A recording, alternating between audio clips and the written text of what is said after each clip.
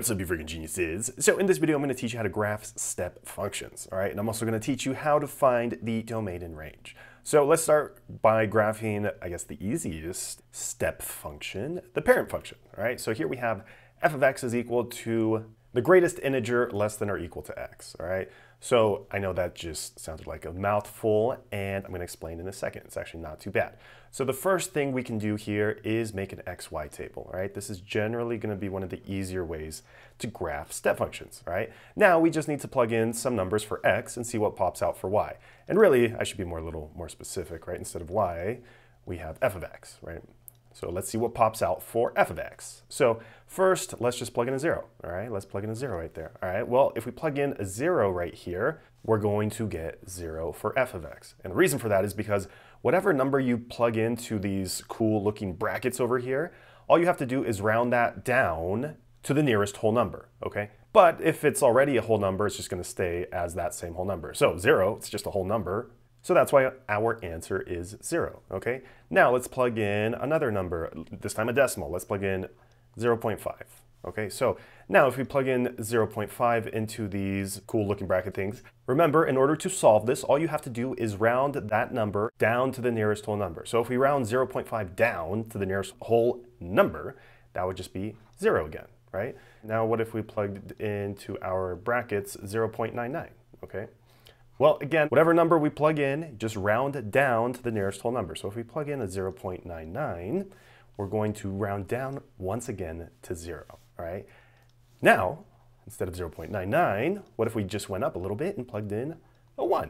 Well, again, we want to round down to the nearest whole number. And 1 is a whole number. So then this is simply equal to 1, right? So if we plug in a 1 in there, it's going to spit out just a 1.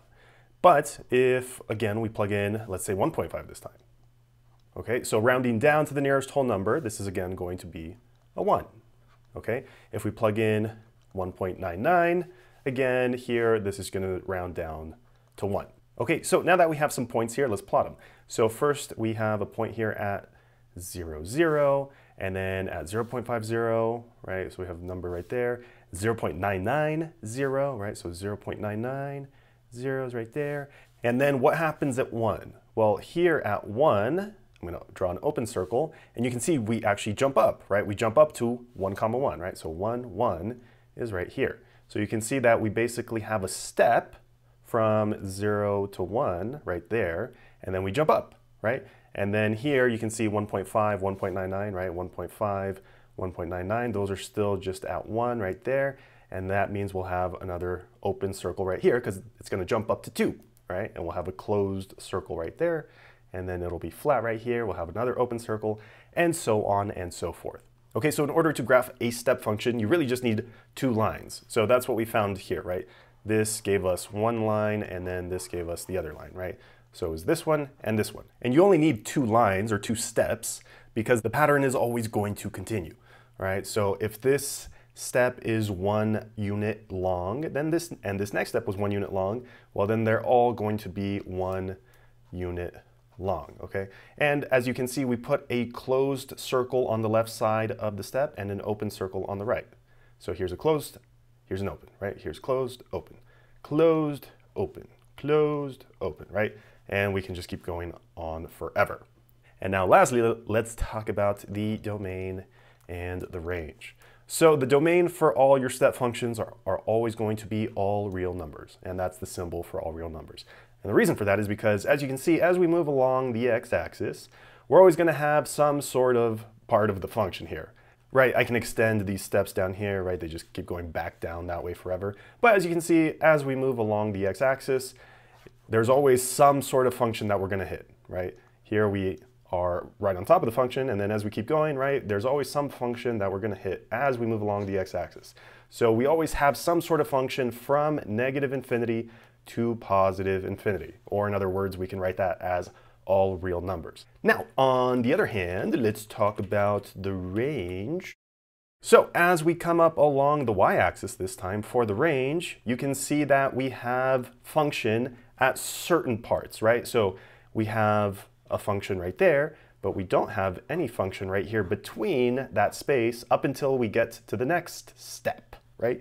So The way that we can describe the range in this case is by saying that the range occurs at every integer, or we could just say all integers, right? And integers are just whole numbers, right? So as you can see, we have a range at -4, and -4 is an integer. We have another range at -3, and -3 is an integer, right? So -2, -1, 0, 1, 2, 3. So at every single whole number is where we have a function, all right? So again, that would just be at all integers. All right, here's the next example that we're gonna do. So now we have f of x is equal to 3 times this step function x. Okay, so again, the easiest way to solve this would just be by, once again, making a table, all right? So let's plug in some numbers for x and see what pops out for f of x. So first of all, 0 is always a good number to start with. Okay, so if we plug in a 0 right here, remember, whatever we plug into these bracket thingies is going to round down. So then here we have 3 times 0, which is equal to 0, right?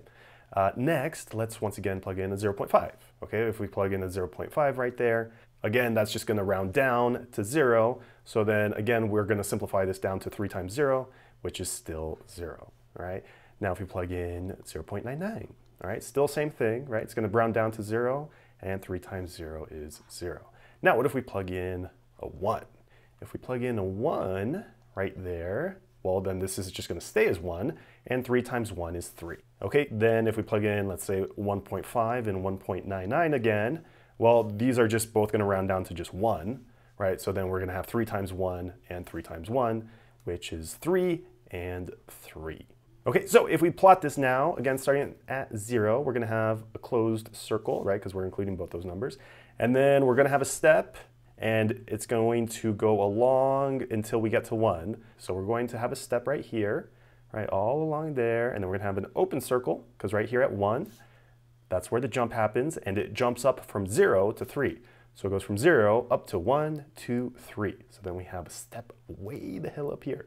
Okay, and if this was 1 unit long, this is also going to be 1 unit long, right?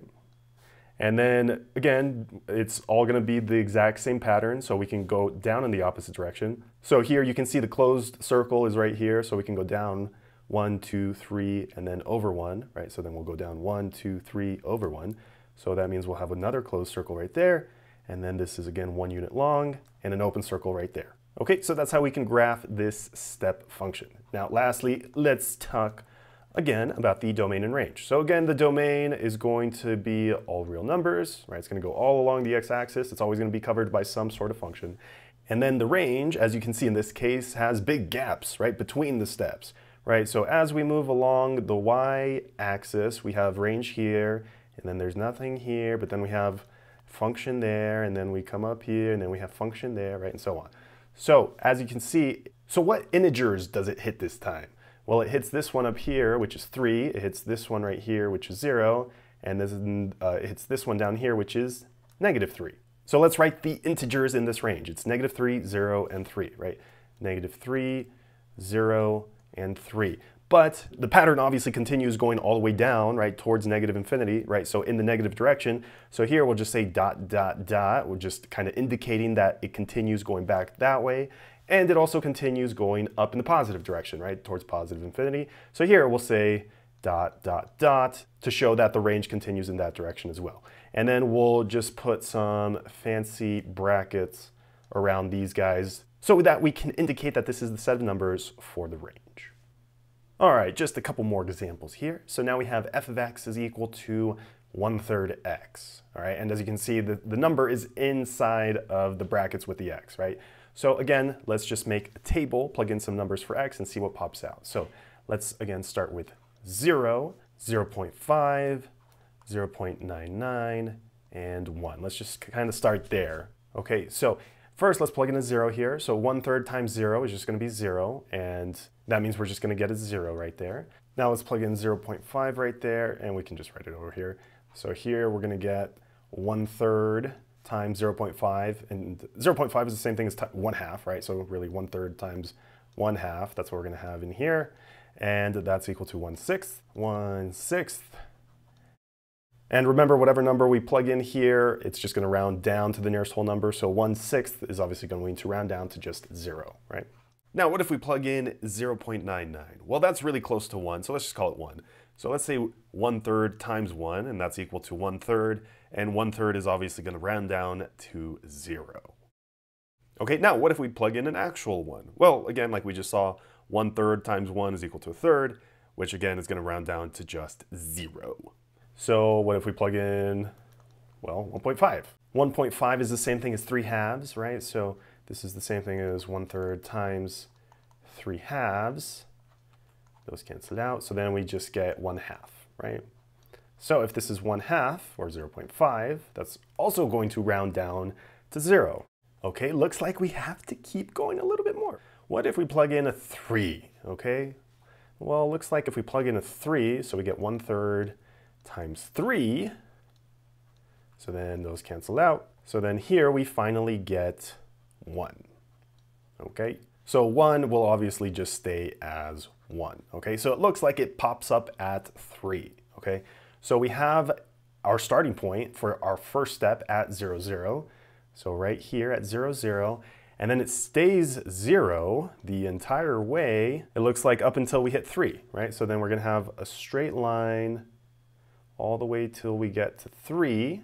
And then this coordinate point is at 3, 1, right? So 3, 1 right there. So that second step, it's actually gonna get cut off right here, but it's gonna be the same length as this first step, right? All the steps are always the same length.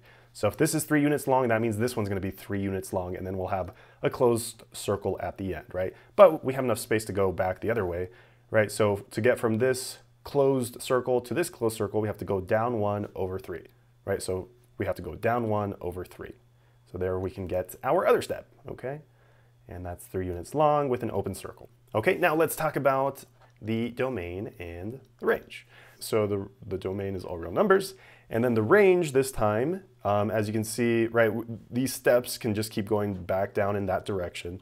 So as we go up the y-axis, we're gonna have a step here, a step here, a step here, a step here, a step here, right? So again, at all the integers, all integers. Boom. All right, now this is the last one we're gonna do. So we have f of x is equal to -2 times, in the cool brackets, x plus 1 minus 3, okay? So again, in order to graph this, let's just make a table. So let's plug in some numbers, 0, 0.5, 0.99, and 1. That's normally kind of a good starting spot, all right? So first of all, let's plug in a 0 into this function. So if we plug in a 0 here for x, let's just write it over here. We're going to get -2, and then we get these, and then we're going to plug in a 0 plus 1 minus 3. So then here, this is going to be equal to -2, and 0 plus 1, that's just equal to 1. So then we just get a 1 in here. All right, and then minus 3. So here, this is just going to pop out as 1, okay? And we'll put that in parentheses, since that's the final answer. And then don't forget, we still have our -2 right here, and then the minus 3. And so this is going to be equal to -2 times 1, that's just equal to -2. So -2 minus 3 is equal to -5, right? So we get a -5 right there if we plug in a 0, all right? Let's try plugging in a few more numbers here. So here, if we plug in a 0.5, you can actually tell 0.5 plus 1 would just be 1.5, and 1.5 again would just round down to 1, right? So we would still get -5 right here for 0.5. And for 0.99, same thing, 0.99 plus 1 is equal to 1.99, and again we have to round down to the nearest whole number, so it would again round down to simply 1. So then we would get a -5 right here also. But if we plug in a +1 right here for x, let's write it out. So let's plug in a 1. So this is going to be equal to -2, and then we'll get 1 plus 1, and then we'll close. Let's keep it white. There we go. And minus 3. So this is going to be equal to 1 plus 1 is 2. All right. Learned that a long time ago. And then we get minus 3. So then here, this is equal to -2 times 2 minus 3. And -2 times 2 is equal to -4. So this is -4 minus 3, which is equal to -7. All right. So then it looks like that's where the jump happens, right? So let's get rid of this stuff to not clutter everything up. All right, now let's plot our first point. So it's at 0, -5, 0, -1, 2, 3, 4, 5, right there. And then we're at -5 for, it looks like, from 0.5 to 0.99. So 0.5, 0.99. So we got a step right here. And then at 1, it jumps down to -7, right? So at 1, it jumps down another 2 spots to right here. So we have an open circle here. And then this is 1 unit long. So that means this guy's going to be 1 unit long also. Okay. And then we can go in the other direction, right? So the closed circle, it's up 2 over 1, up 2 over 1, up 2 over 1, right? Up 2 over 1. We can go on forever and ever. And then we have open circles right there, right? Nice. Now, lastly, let's talk about the domain and range. So the domain, again, is going to be, as we move along the x-axis, we're always going to have some part of the function, so it's all real numbers. And then the range, as you can see, skips over every other whole number, right? So for instance, this step is at -1, this one's at -3, -5, -7, right? And then in this direction, we're at +1, and then we'd go 3, 5, 7, right? So as you might notice, all these are odd numbers. So for the range, we can simply say all odd integers. Boom. So if you found the video helpful, make sure to leave a thumbs up down below. And if you have any questions, let me know in the comments section below.